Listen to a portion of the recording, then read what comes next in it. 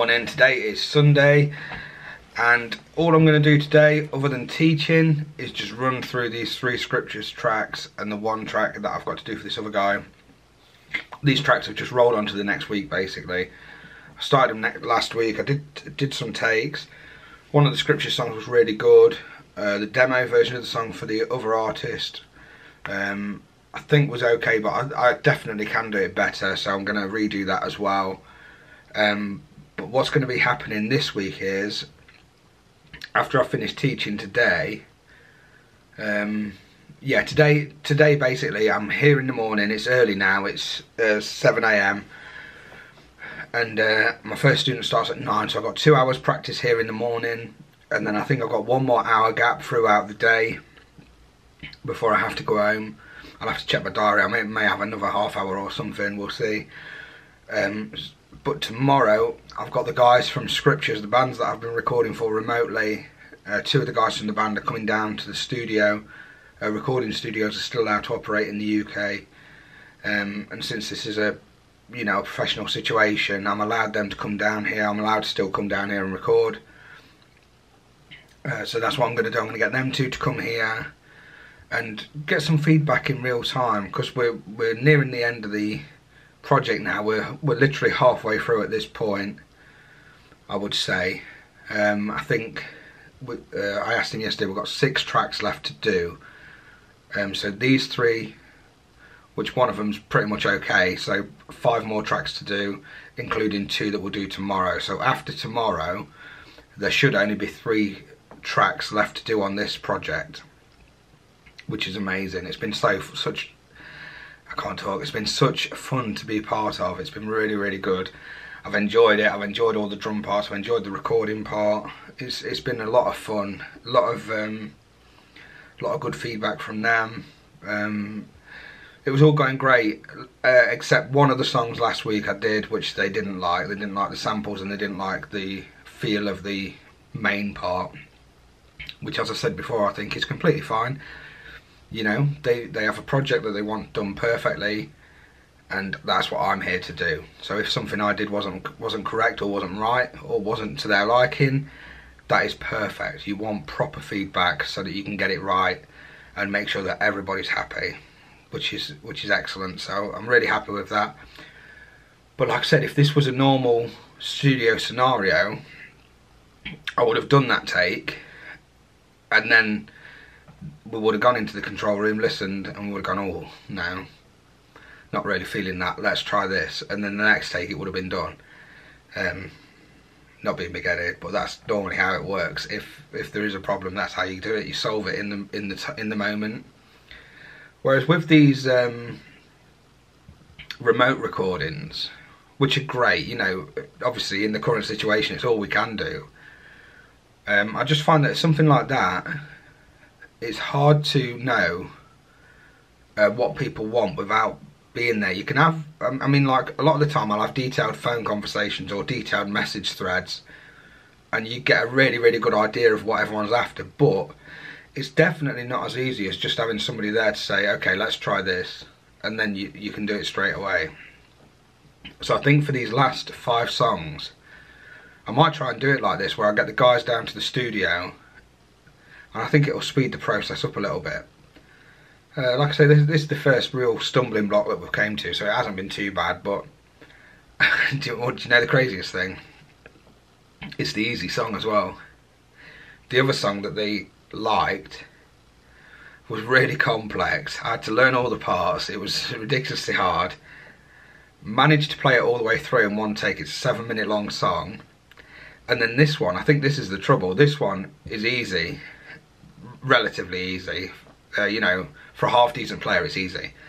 So I thought, oh, I'll just quickly bash this one, quickly do this one, quick, really quick, record, blah blah blah blah blah, sorted. That was easy. I'm glad that wasn't as hard as the other one, and it turns out this is the one that's the problem. But it comes to that thing again where it's more feel rather than what you're playing. It doesn't matter if the part's difficult. If you don't make it sound good, then it doesn't sound good. And I think that was probably my problem. I think I tried to do it too quick. I didn't do as many takes as I would have done. And normally I'd do a take that's their version and then a take that would be my version. and then we normally get a mixture of the two kind of thing. But I didn't do that this time. I just quickly rushed through it, did their version and thought, see if that'll do. But no, it didn't, which is great. So yeah, got the guys coming tomorrow, which means today all I've got to do, in my mind, I want to run through all 3 of the tracks and get them all perfect to where I can play them all the way through without stopping perfectly pretty much every time. So that the process is really quick. I'll play it exactly how they want it, and then we can take it from there and start going ahead and start changing things.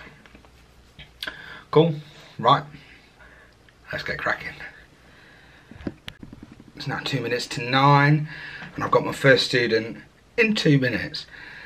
Practice went amazing. I've just done 2 hours. I can play all of the songs now all the way through without stopping, pretty much every time with very minimal mistakes. So I have got an hour gap and a half-hour gap today, so in those gaps I'm just going to keep playing through the songs, play, so I get it in my muscle memory and I haven't got to think so much, so I can focus on actually playing rather than thinking about the parts. Sorry, I'm out of breath because I just rushed to get my laptop over here ready for the student. So I've got to go, but I'll keep you updated throughout the day, and I'll keep you updated on how the recording goes tomorrow. Really exciting. It's good to have people into the studio, some real-time feedback. Hopefully I play well. We shall see. Let's run some of these tunes. Just going to practice the sections.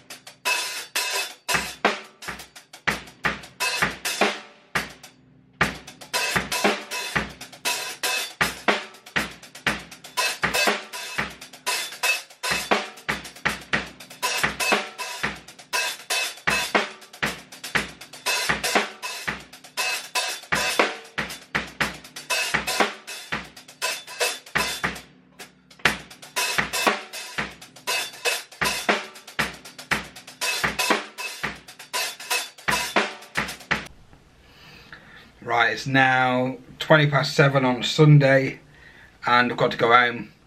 Pub quiz on tonight, so I've got to play that instead of doing any work. I've been here all day and I only had a half an hour gap. I thought I had a half-hour gap and I thought I had an hour gap. Turns out I didn't. I just had a half-hour gap where I got to play through the songs again. I got here early this morning, managed to play through all the songs. So I'm feeling pretty good with them, except for one of the grooves keeps tripping me up when I go straight into it. Luckily tomorrow I'm teaching at one of the schools in the morning, then I've got a bit of time in the afternoon to have a couple of run-throughs again. And then I'll get the guys here tomorrow evening to record. So I'll probably show you a bit of that, show you me recording them. We'll see what happens. But yeah, it's good. I'm looking forward to it. It's nice looking forward to having a couple of the guys come down to the studio and see me playing live for a change. I don't even know if they've seen me play before, which is weird. I mean, they may have seen me on YouTube or whatever, but I don't know if they see me play in person. So it'll be cool, be interesting. Hopefully I don't mess it up too bad. Let's see what happens. Right, I'll keep you posted tomorrow, tonight, on my phone for tea and pub quiz. See you later. Hello, Monday today. It's nearly 3 o'clock. I've got the guys from Scriptures coming over at 5, he said, around 5ish. So I've got a bit of time now to practice the songs. I got here earlier, fixed one of my shelves. My bookshelf had fallen down. Nightmare, so I brought my drill, fixed that. That's exciting news for you, isn't it? And then I've played through the tracks that I've got to record today a couple of times. Came up with a couple of parts that I might want to play, but we'll see how it goes. They may say that they like what I do, that's similar to their version. The other one, I'm definitely going to do my own version. But yeah, it's gone well. I enjoyed it. I'm just about to have a clean around now because I haven't had any students or anything in here for a week and a half now. So it's a little bit dusty. Haven't been keeping on top of it, so I'm going to do that. I'm going to listen to a record to do it. I'll show you what record I'm listening to. Just took the cellophane off. Oh yeah. I had this on the collector's edition CD. You know, that they did a massive box set of it, which was awesome, so good. Big Miles Davis fan, so can't wait to listen to that while I'm doing it. Got a couple of hours to just chill. I feeling pretty confident. Like I said, I'm going to run through the songs a couple more times before they get here, and then see how it goes after that. Cool.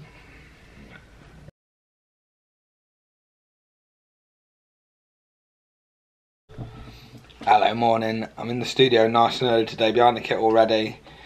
Practicing, just getting a nice practice session in the morning. It's Tuesday today, and I just wanted to talk about the Scriptures recording yesterday that went down here. I got the two guys from Scriptures here, and we managed to play 2 of their songs all the way through. And the previous one I'd done the other day, they were really happy with. I played it through the monitor to them so they could hear it, and did it with the backing track without any drums in. So they sent me a backing track that had no drums in, so they could hear exactly how what I'd recorded lined up. Just so you know, this is the second time I'm recording this video because I accidentally gave out all their track names and I don't know whether they're doing that yet, so I'm having to redo it because I just talking to the tracks like I was talking to them. Gave all the names out, and I don't know if they've released all their track names yet, so I've got to be careful. So yeah, on the first track, recorded it. It's quite a complex part. There's loads and loads of different parts. The rhythms are really weird. Like the bass drum rhythm goes with all this stuff happening on top of it, so good luck to their drummer when they have to play that, when they get a new drummer and they have to play that live. Not easy. It's yeah, in the live situation I don't know how good I'd be able to do that, but it's good fun. It's a great song. It's interesting when you get people that aren't drummers that program drums. They come up with really cool parts, but even though they're really cool, they're quite unusual to play, and it's different phrasings than a drummer would normally use. So it was interesting to try and learn it. These 3 songs were the hardest, I think, so far. I've had some difficult ones with odd time signatures and stuff, but these ones, 2 of them are quite long. I found them really difficult to get the parts together, but I'm glad I've done it now because I managed to actually play what they'd programmed pretty much exact, I'd say. It sounded really good. I was happy with it. So the song I did previously they were happy with. That one's great. The chart I did for it was mad. I think I showed you. That one was a toughie, quite difficult. Then the second song that we did yesterday, that's the one with all the weird bass drums. Managed to record that in a few takes. I kept messing up. I like to do things in one take, and I kept messing up the not in one take, in one complete take, and I kept messing up the last section. So annoying. So I had to practice it a bit while they were sat there. I was like, oh. But managed to get it. It's quite a complex part. It's on a 2-bar loop, so the second time, not on a 2-bar loop, on a 4-bar loop, the second bar changes each time subtly, so it's quite hard. but managed to get there quite good. I was happy with my take. It sounded really good. They may have to move the odd bass drum or something, but on the whole it was really good. And then the third song, this is the one that I didn't do very well last time, where I chose the wrong samples and stuff. This time what I did is just played all the different parts separately. So I gave them a bass drum part.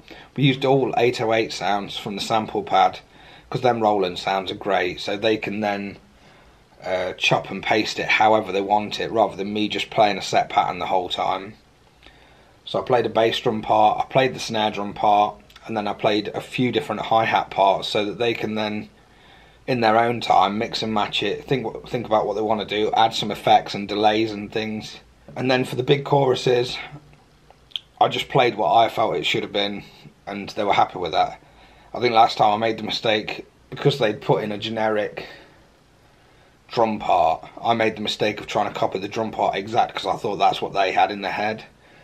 And they said it just needs to sound big, and they want it to sound like real drums, real big rock drums, so that's what I did, and that was great. Almost instantly they were happy with what I did, so it just shows you having people here to give you real-time feedback makes a big difference. And I think that's how I might start doing it in the future, either because I record it all pretty much in a take anyway. Like I learn the songs properly. It's not like I'm sat here on my own piecing bits together trying to get a take. I learn the songs properly, so I think it's just as easy to get the guys down here and then play what I'm thinking for them, get the real feedback, and then we can talk about if bits need changing and things like that in real time. It's a lot better, I think. I might start doing that even with remote sessions. I might start doing it on FaceTime or something, trying to get some actual feedback, because like I said to the guys yesterday, the trouble is I'm dealing with one band member, so they send me the track, I learn the track, I record the track,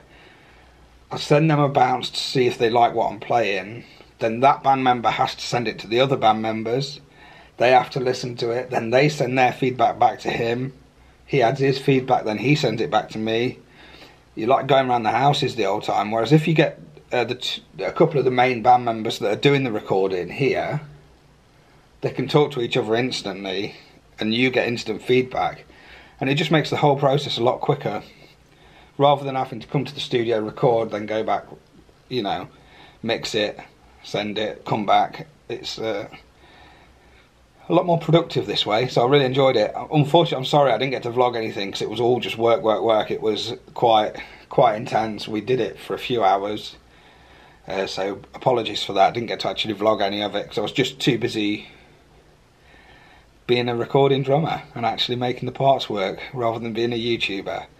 So unfortunately, you just get my ramblings in the morning. Right, I've got to get some practice done. Catch you later.